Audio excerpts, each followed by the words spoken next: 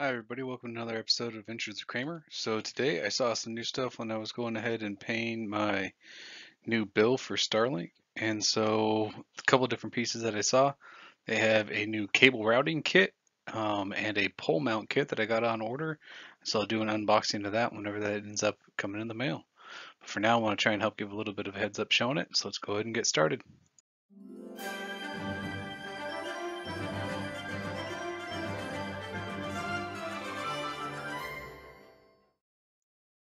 So the first piece that we have is the pipe adapter. This is actually something that I talked about way back in one of my previous videos. Was like, man, this would be awesome. It has the little buttons and you can see, I mean, the buttons for it are super easy, like right there to be able to set, just click right down onto a pole. You could easily do that. And it's sweet that they made this adapter that can fit all the way up to a 2.5-inch size pipe.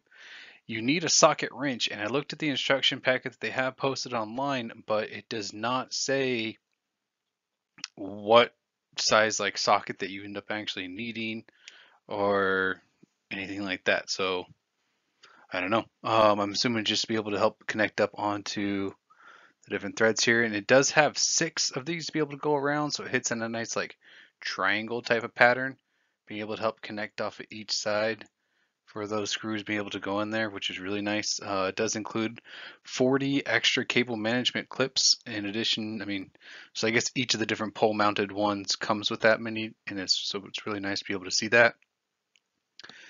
And let's see what else we have here. The other warning that it does say on their site is talking about if you live in a high wind area, and they're talking like super high wind areas, things like that, you might need to tether this thing down. So actually connecting up some type of guided wires going down either to the ground, connecting up at other different spots to be able to help hold it still. Now I do know in the past, whenever I have had some point-to-point wireless stuff, I had it up on a tall pole that it would just sway back and forth and I would constantly lose connection. So if you do have this up, especially on like a very tall like wooden pole, things like that, I it would be essential to make sure to have it, because if this thing is moving back and forth, even if it's a matter of inches, I definitely think that's going to be causing you all kinds of different issues. So really nice to be able to see this, and it only costs $24 and it's free shipping, which is even better. So one thing that they are seeming to stress a lot more is the check for obstructions part of their app on the Starlink app. They do have it for iOS and Android. I tried to do my best to be able to make some QR codes so you can like kind of scan this really easy to hopefully actually get to the site if you're not already using it.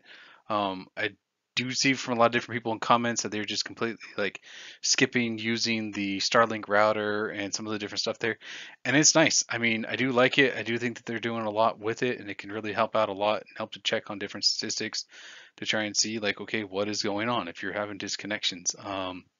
And there is ways to be able to try to still get that on a different router, but even on their own website, on the like some of the support stuff for frequently asked questions, they don't even recommend installing third-party routers to the auxiliary port.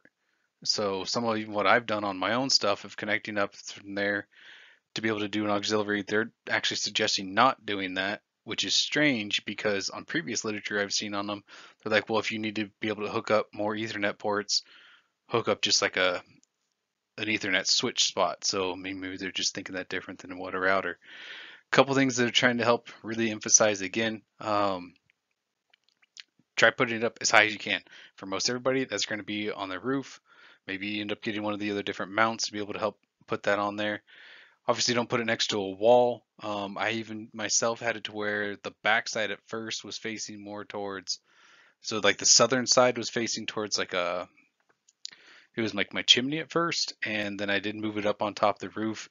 I didn't really notice too much of a difference, but that definitely is important, especially you want to keep that northern area free. So anything above there, and even sometimes I would even try and go and keep even a little bit lower down in here to try and help out.